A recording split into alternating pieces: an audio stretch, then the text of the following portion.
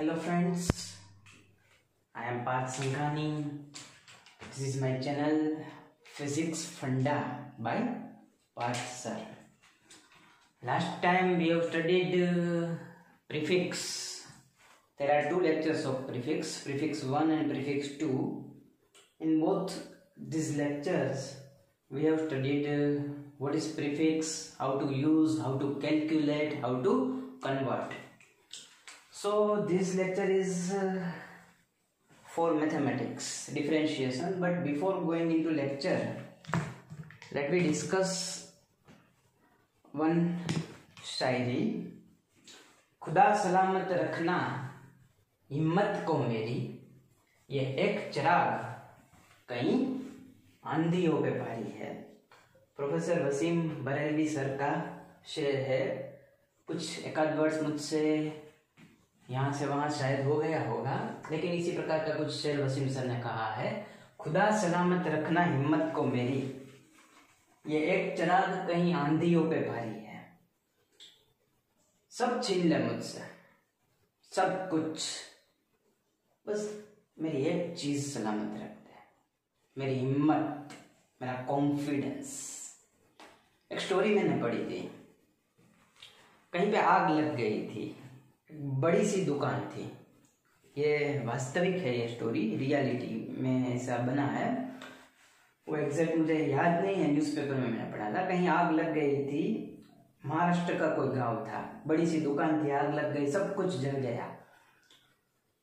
यूं मान लो जो दुकान चलाने वाला पर्सन था वो पूरा का पूरा बर्बाद हो गया. उसके पास कुछ बचा नहीं था, सब कुछ चला गया था. गांव वालों ने सोचा कि अब इसके पास कुछ है नहीं, ये पूरा बर्बाद हो गया है. अब मान लो ऐसी सिचुएशन आ गई थी कि अब उसके पास खुदकुशी के अलावा और कोई उपाय नहीं था. लेकिन एक ताजुब की बात हुई. दूसरे दिन, तीसरे दिन, चौथे दिन दुकान वाले ने पूरी जली हुई जो दुकान थी उसके दरवाजे पे एक बोर्ड लगाया. बोर्ड पे लिखा था, सब कुछ जल गया है, लेकिन ईश्वर की कृपा से आत्मविश्वास बाकी है. दुकान जल्द शुरू होगी. और वो हुई. तो ये सेल्फ कॉन्फिडेंस की बात है और होना भी चाहिए.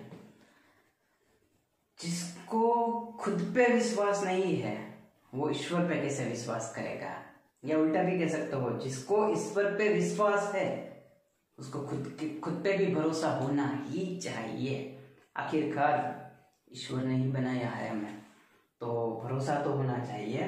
खुदा सलामत रखना हिम्मत को मेरी, मेरा भरोसा, मेरी हिम्मत, मेरा आत्मबल, मेरा सेल्फ कॉन्फिडेंस, बस इसको बचाए रखना. ये एक चिराग, ये छोटा सा चिराग कहीं आंधियों पे भारी है. कितने भी तूफान आ जाए, कितनी भी आंधी आ जाए, कुछ भी हो जाए, ये एक चिराग कहीं आंधियों पे. मैंने एक सेंटेंस पढ़ा था, आत्मबल बलवान शरीर से भी ज्यादा बलवान है. बहुत बलवान शरीर हो, लेकिन अगर आत्मबल नहीं है, no meaning of this kind of strength. सो अच्छा, एक और स्वामी विवेकानंद के लाइफ में एक छोटी सी स्टोरी है. स्वामी विवेकानंद कहीं एग्जाम देने गए थे. हम बहुत जानते हैं हमारे स्वामी विवेकानंद के बारे में, बहुत से किस्से हमने सुने हैं. आपने शायद ये किस्सा भी कहीं सुना होगा. एक बार कहीं एग्जाम देने गए थे. एग्जाम में उसे एक पेपर दिया गया. पेपर 100 मार्क्स का था. पेपर में 110 क्वेश्चन थे, 110 क्वेश्चन. उसमें से कोई भी 100 क्वेश्चन के आंसर करने थे. हर क्वेश्चन का 1 मार्क था. 100 मार्क का पेपर, 100 क्वेश्चन के आंसर अटेम्प्ट करने थे. 110 क्वेश्चन थे, 10 क्वेश्चन छोड़ देने थे. पेपर के नीचे बड़े अक्षरों में लिखा था, अटेम्प्ट एनी 100. किसी भी 100 का आंसर लिख लो. जो 10 तुम्हें नहीं आते वो रहने दो, या जो 10 में तुम्हें कुछ डाउट है उसे भी रहने दो. स्वामी विवेकानंद गए, पेपर पढ़ा, पूरा पेपर लिख लिया. पेपर के नीचे उन लोगों ने लिखा था, उनसे भी बड़े शब्दों में उन्होंने लिखा, चेक एनी 100. कोई भी 100 चेक कर लो, मेरे 110 जो मैंने लिखे हैं सारे के सारे कैसे हैं, परफेक्ट है. 10 क्वेश्चन में डाउट क्यों हो? अगर कॉन्फिडेंस है तो एक भी क्वेश्चन में डाउट नहीं होना चाहिए। लाइफ में भी किसी भी चीज का डाउट क्यों? अच्छा, डाउट बहुत बड़ी चीज है। ये डाउट है ना, ये कृष्ण भगवान ने गीता में कहा है, संशयात्मा विनश्यति। जिसके मन में संशय है ना, उसका विनाश निश्चित है। अर्जुन का भी विनाश होना ही था अगर कृष्ण भगवान साथ ना होते तो, क्योंकि वो तो पूरा संशय से भरा था। युद्ध करूं ना करूं, मेरे गुरु, मेरे आचार्य, मैं जीतू, मैं हारू, मैं क्या करूं, मैं भाग जाऊं, मैं संन्यास ले लूं, मैं राजपाट छोड़ दूं, मैं यूं करूं। कभी मोक्ष की बात है, कभी धर्म की बात है, कभी डर की बात है, यू ये पूरा संशय, पूरा डाउट।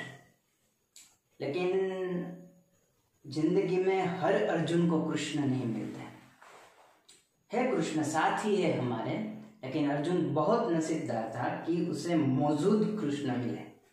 हमारे पास भी कृष्ण है, अगर हम सुन पाए तो हर जगह है मौजूद। तो कृष्ण भगवान ने वही कहा है, संशयात्मा विनश्यति। संशय अगर है, डाउट है, मैं कर पाऊंगा या नहीं, करूंगा, क्यों नहीं करूंगा, खुदा सलामत रखना हिम्मत को। मेरी जो हिम्मत है, मेरा जो जुनून है, मुझ में जो कुछ कर दिखाने की एक बेताब, एक बेकरार आरजू है, उसे तो सलामत रख। ये एक चिराग, एक छोटा सा दिया कहीं आंधियों पे भारी है, ऐसा कुछ कहा है वसीम साहब ने। So now let's start our maths lecture तो फिजिक्स का ही है, लेकिन उसमें जो मैथ्स जरूरी है वो हमें पढ़ना है।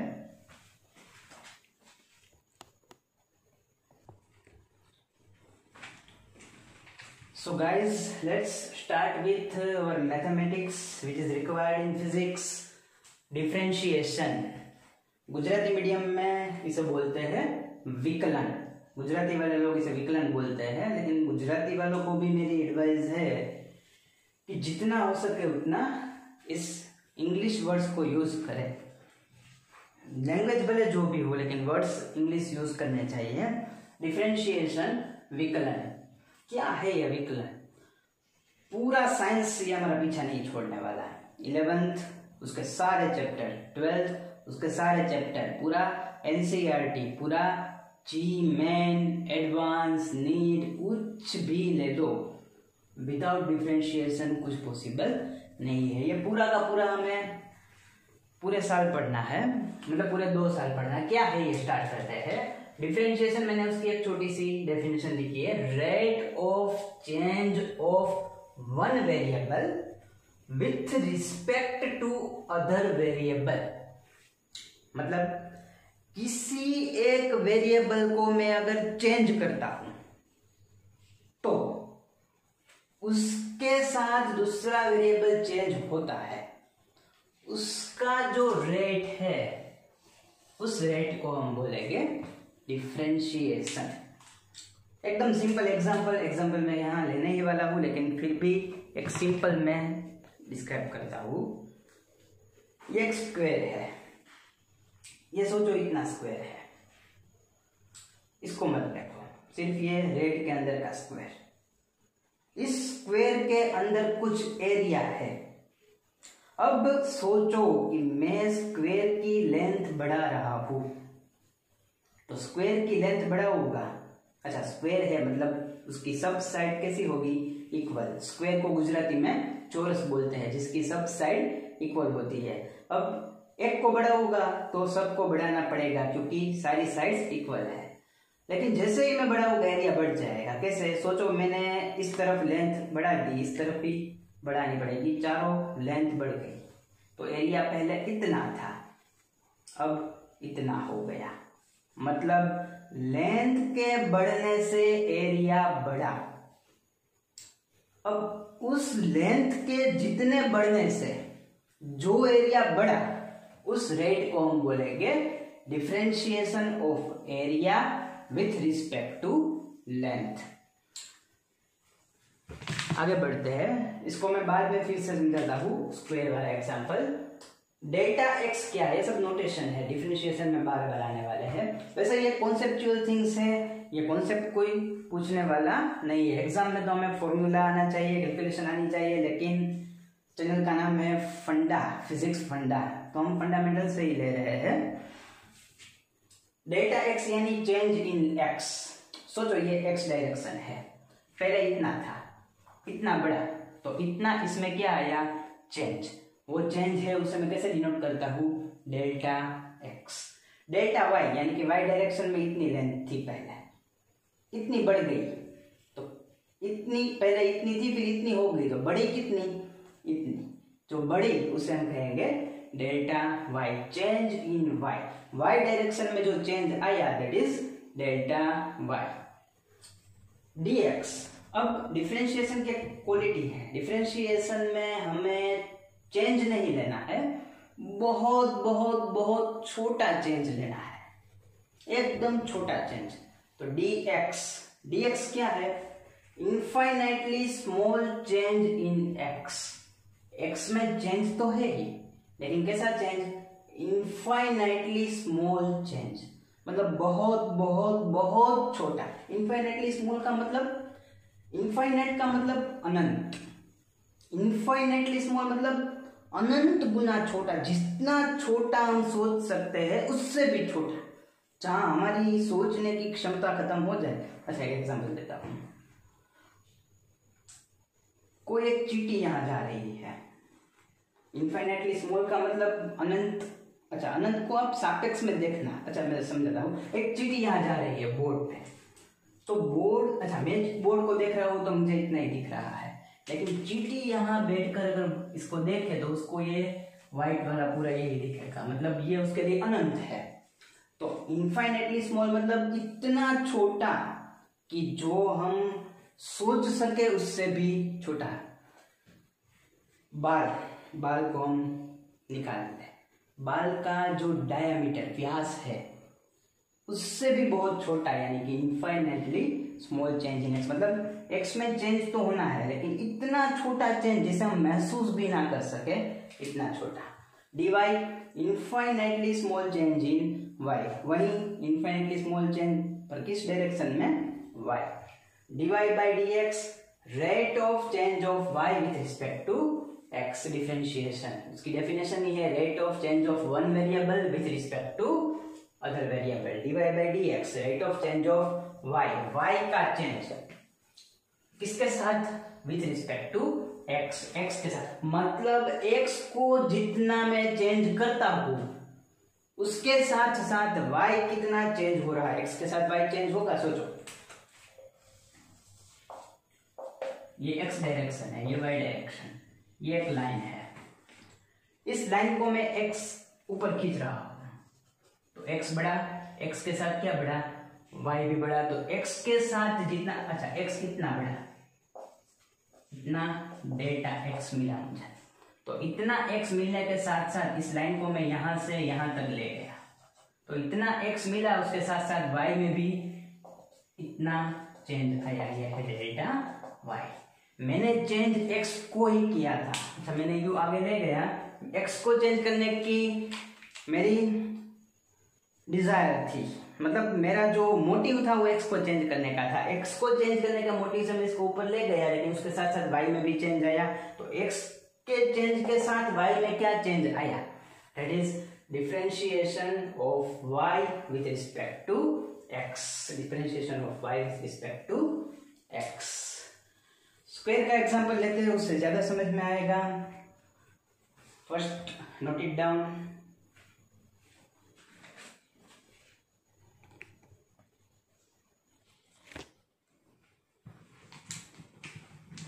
एग्जांपल लेते हैं जिससे कि ज्यादा समझ में आएगा। ये एक स्क्वायर है, SQUAI स्क्वायर है जिसकी लेंथ L है, L लेंथ का एक स्क्वायर है, उसकी लेंथ को मैं चेंज करता हूं। अब स्क्वायर है तो सभी साइड्स L की होगी, एक साइड को मैं अगर चेंज करता हूं तो सारी की सारी चेंज होती है, तो मैं चेंज करता हूं स्क्वायर की लेंथ को मैं बढ़ा देता हूं।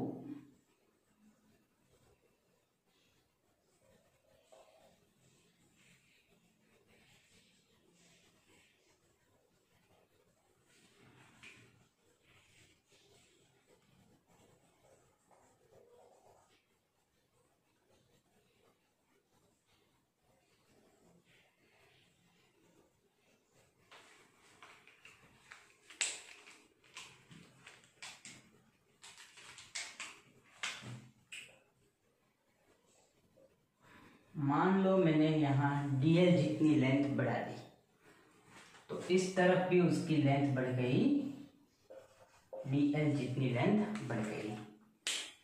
स्क्वायर की लेंथ मैंने बढ़ा दी, तो अब मैं लिखता हूँ li, यानी कि इनिशियल लेंथ ऑफ स्क्वायर। पहले स्क्वायर की लेंथ क्या थी जब मैंने कुछ नहीं किया था तब, l। ai यानी initial area of square. Square का एरिया हमें पता है, साइड का स्क्वायर, साइड का वर्ग कर देते हैं तो हमें स्क्वायर का एरिया मिल जाता है। तो इनिशियल जब मैंने कुछ नहीं किया था तब एल स्क्वायर। फाइनल लेंथ क्या हो गई उसकी, एल प्लस मैंने ले लिया डीएल जितना डाल दिया। पहले एल था, उसके अंदर मैंने डीएल जितना डाल दिया तो हो गया L plus delta L. Final length इतनी हो गई तो फाइनल एरिया भी क्या हो गया, साइड स्क्वायर। अब साइड एल नहीं है, अब साइड क्या हो गई, L plus delta L. So side square यानी L plus D L square.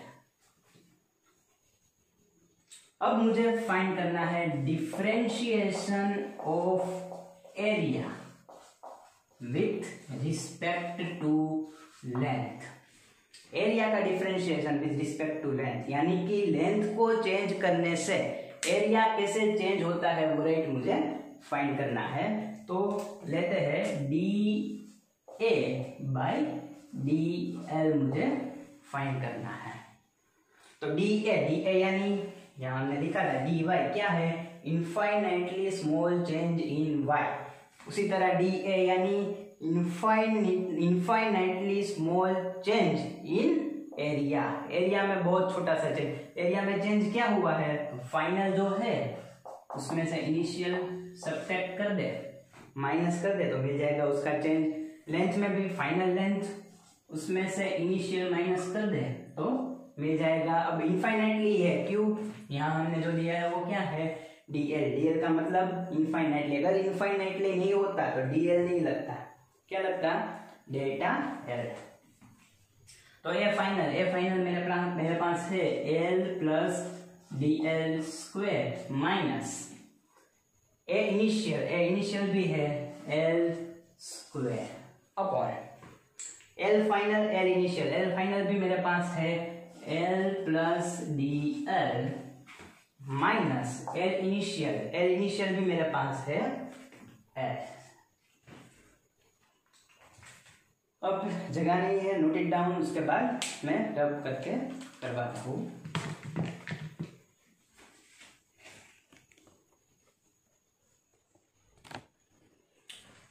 Note कर लिया इसको।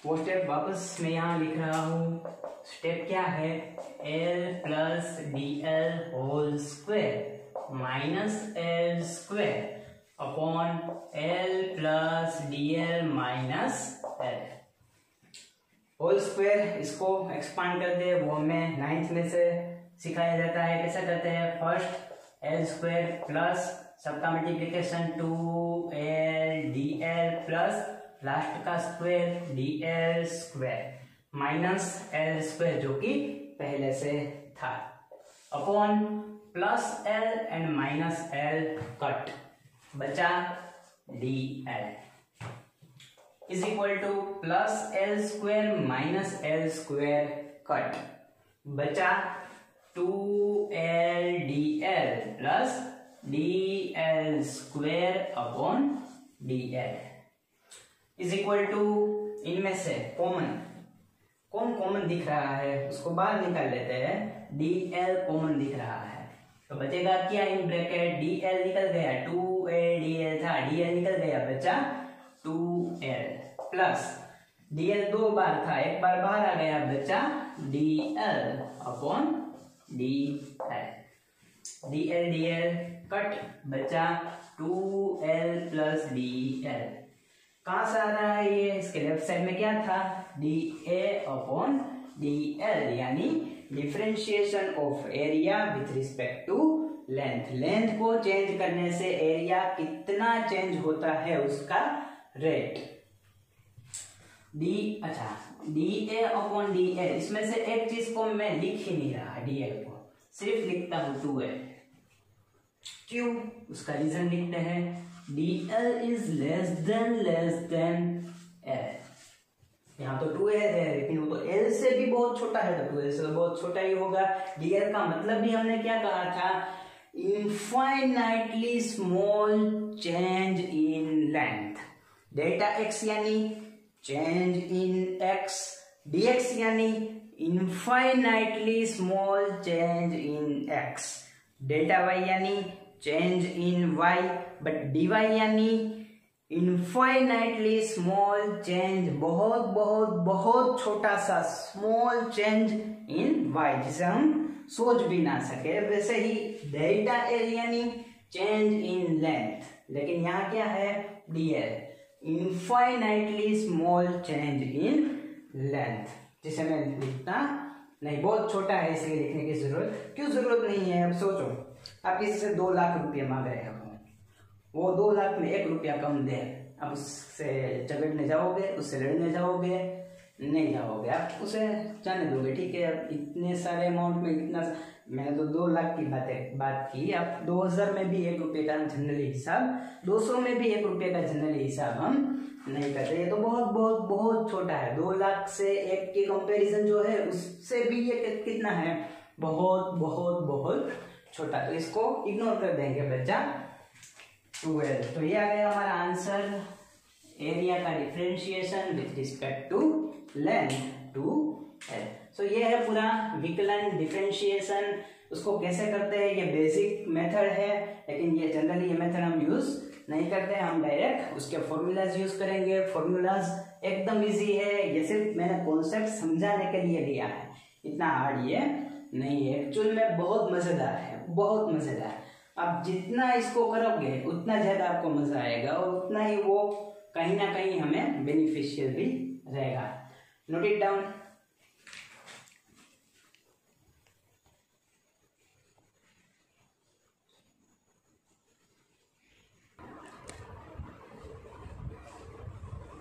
So guys, let's start formula of differentiation। बहुत सारे फॉर्मूला है, लेकिन अभी जितने हमें चाहिए उतने ही मैं ले रहा हूँ। वैसे इसमें ही सारा 90% फिजिक्स इसमें आ जाएगा, कहीं कहीं 10% फिजिक्स में ऐसा है कि बहुत हाई लेवल के फॉर्मूला चाहिए, वो भी नहीं दे रहे, जब आएंगे वो फॉर्मूले तभी हम उसको लेंगे। पहले मैं फॉर्मूला एक्सप्लेन करता हूँ, d/dx x raise to n। x raise to n मतलब किसी भी x की कुछ पावर हो उसका हमें डिफरेंशिएट करना है, किसके रिस्पेक्ट में, खुद के रिस्पेक्ट में। इसको कैसे करें, उसके लिए फॉर्मूला है। क्या फॉर्मूला है, जब ऐसा फॉर्मेट आए, इसी फॉर्मेट के लिए ये फॉर्मूला है, ऐसा फॉर्मेट आए तो जो ऊपर है वो छलांग लगाकर आगे आ जाएगा n, जो भी ऊपर है, कौन है उससे लेना देना नहीं है, कुछ पावर है वो छलांग लगा के आगे, बचा कौन, x। ऊपर जो था वो छलांग लगा के नीचे आया तो उसमें बचेगा n-1, nx raise to n-1। अब ये फॉर्मूला रट्टा नहीं मारना है, इसको फॉर्मेट को पकड़ना है। इसमें कुछ भी आ सकता है, जैसे कि मैं x की जगह और कुछ ले लूँ, d/d path raise to y। तो पाथ के रिस्पेक्ट में ऊपर पावर है तो पावर छलांग लगा के आगे, बचा पाथ पावर माइनस y। कुछ भी आ सकता है, d/d लल्लू,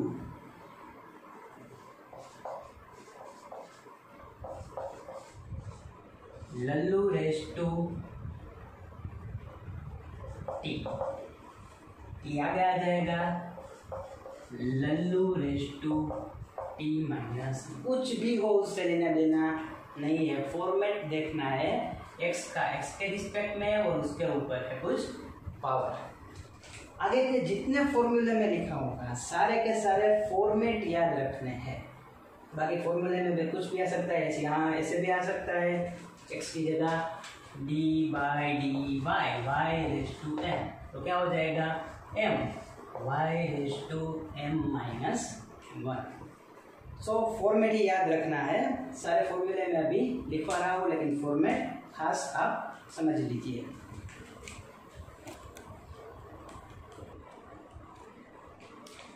तो शुरू करते हैं गाइस फॉर्मूलाज।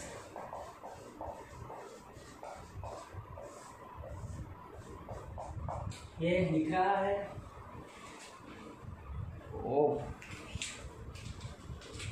स्टार्ट करते हैं। फर्स्ट मैंने अभी लिखवाया D by D x raise to N, N x raise to N minus 1, D by D x खुद का खुद के रिस्पेक्ट में, मतलब खुद का खुद के रिस्पेक्ट में बढ़ना, तो मैं जितना बढ़ूंगा उतना बढ़ूंगा तो 1।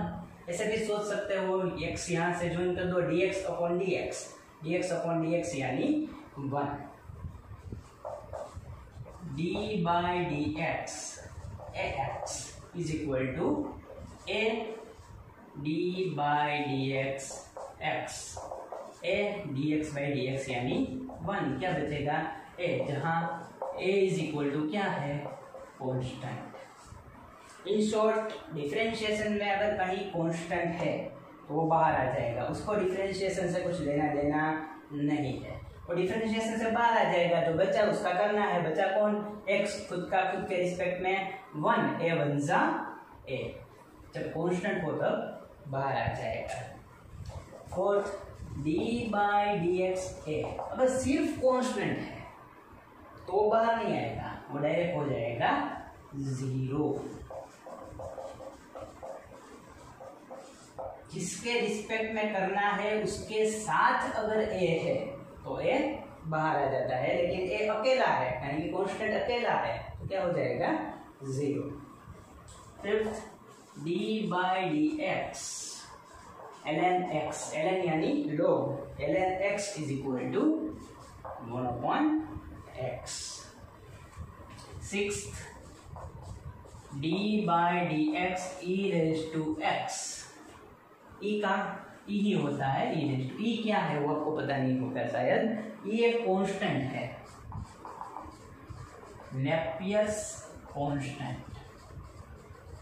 ये ऐसा कांस्टेंट पाया गया है जिसका डिफरेंशिएशन इंटीग्रेशन कुछ भी करो वो ऐसा कैसा कुत्ते की धुन, कुछ भी करो कुछ भी वो बदलता ही नहीं है। E raise to x, e raise to x, ऐसा कांस्टेंट नेपियर ने इसको सर्च किया था इसलिए उसका नाम दिया गया है नेपियर्स कांस्टेंट। उसकी वैल्यू अप्रोक्सीमेटली 2.718 होगी, वो आगे आने ही वाला है। तो ये sixth. Seventh D by D x sine x, trigonometry, sine x का हो जाएगा cos x. 8 D by D x cos x, कोस का हो जाएगा माइनस साइन एक्स। सब फॉर्मूला है, रटे लगाने हैं लेकिन फॉर्मूला नहीं, फॉर्मेट को याद रखना है। 9th D by D x 10x is equal to sec square x, d by D x cot x is equal to minus cosec square x, d by D x sec x is equal to sec x 10x, d by D x cosec x is equal to minus cosec x cot x दिख रहा है, okay, minus cosec x cot x। ये सारे trigonometry के formula है, इसमें एक बात नोट करने जैसी है, ये कोई फिजिक्स का या मैथ्स का रूल नहीं है, लेकिन नोट कर सकते हैं जिससे कि हम याद रख सके। जहाँ जहाँ सी है वहाँ वहाँ माइनस है। कोस, उसका पहला लेटर सी तो सामने आया माइनस। कोट, उसका पहला लेटर सी सामने आया माइनस। कोसेक, उसका पहला लेटर सी सामने आया माइनस। जहाँ जहाँ सी है वहाँ सामने माइनस। ये कोई फिजिक्स नहीं है, ये कोई मैथ्स नहीं है, ये नोट किया है हमने हमारे ये मेमोराइज करने के लिए है, फॉर आवर कन्वीनियंस। ऐसा कोई फिजिक्स का रूल नहीं है। So this are the formulas of differentiation. इसको करके, इसको रट्टा मार के, रट्टा ही मारना पड़ेगा। इसकी फॉर्मेट को याद करके हम उसके एग्जाम्पल सोल्व कर सकते हैं। ये बहुत बहुत बहुत ज़्यादा हमारे लिए बेनिफिशियल है, हमारे लिए यूजफुल है। So note it down.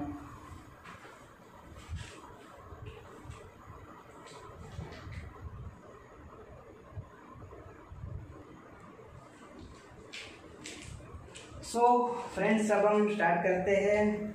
Differentiation के कुछ एग्जांपल्स लेते हैं। कुछ एग्जांपल हम नेक्स्ट लेक्चर में लेंगे। अभी बेसिक इंट्रोडक्शन के एग्जांपल, थोड़े छोटे छोटे एग्जांपल हम लेते हैं जो इजी है। उसके बाद नेक्स्ट लेक्चर में कुछ डिफिकल्ट भी लेंगे।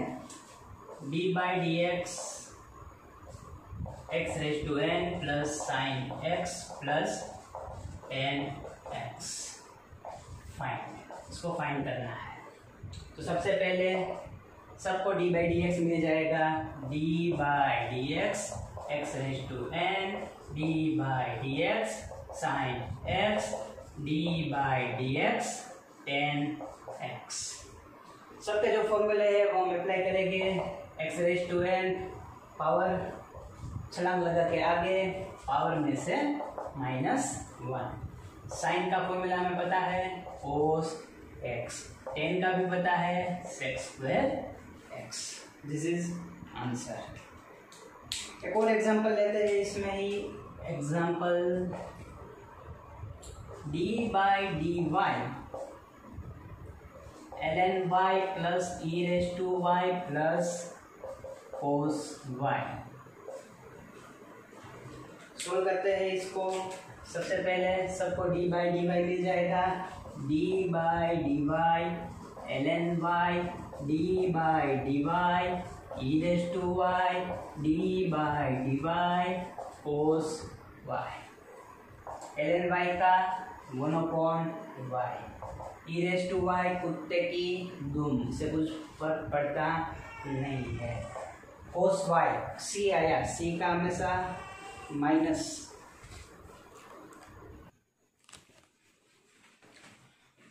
Sorry for inconvenience. थोड़े दिनों में ये जो इनकन्वीनियंस है वो I will solve it. E raise to Y, कोस, कोस का होता है साइन, लेकिन सी है तो याद आना चाहिए, minus sign Y. 1/y e raise to Y plus minus sign Y. Note it down.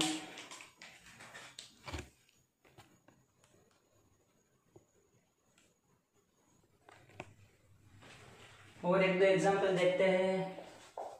D by D x, अच्छा और कुछ लेते हैं इस बार। D by D Z, sec Z plus Z raise to 5। Solve करते हैं इसे। पहले सबको D by D Z sec Z, D by D Z raise to 5। Sec Z का, सेक का हमें पता है, सेक 10।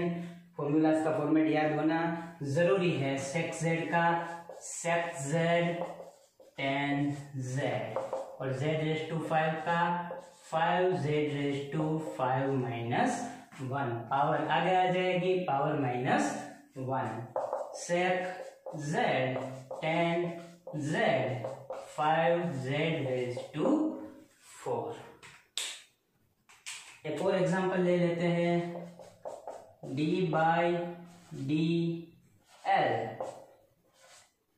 3l square plus l cube plus ln l plus e raise to l।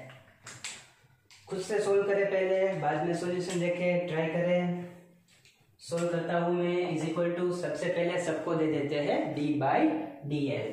d by D L 3l square, d by D L l cube, d by D L ln l, d by D L e raise to l। Space यहाँ कम है, मैं वहां लिख रहा हूँ 3l square, इसमें 3 constant के साथ जिसका डिफरेंशिएशन करना है, जिसके रिस्पेक्ट में वो भी है, मतलब कांस्टेंट कहाँ आ जाएगा आगे। 3 d बाई डी एल बचा l स्क्वेर। यहाँ डायरेक्ट डिफरेंशिएशन कर देंगे पावर का डिफरेंशिएशन 3l 3 माइनस 1। उसके बाद ln का 1/l। अगर ln x होता है तो 1/x, ln l है तो 1/l। उसके बाद e रेज टू l, कुत्ते की दुम, e रेज टू l, उसका कुछ करना नहीं है। 3 अब l स्क्वायर का फिर से पावर वाला formula 2l 2 minus 1, 3l 3 minus 1 2, 1/l e raise to l। 3 2 6, l 2 minus 1 यानी 1 लिखने की कोई जरूरत नहीं है, plus 3l square 1/l e raise to l। This is answer. एक एग्जांपल होमवर्क में, d by D P p raise to n p raise to m 5p।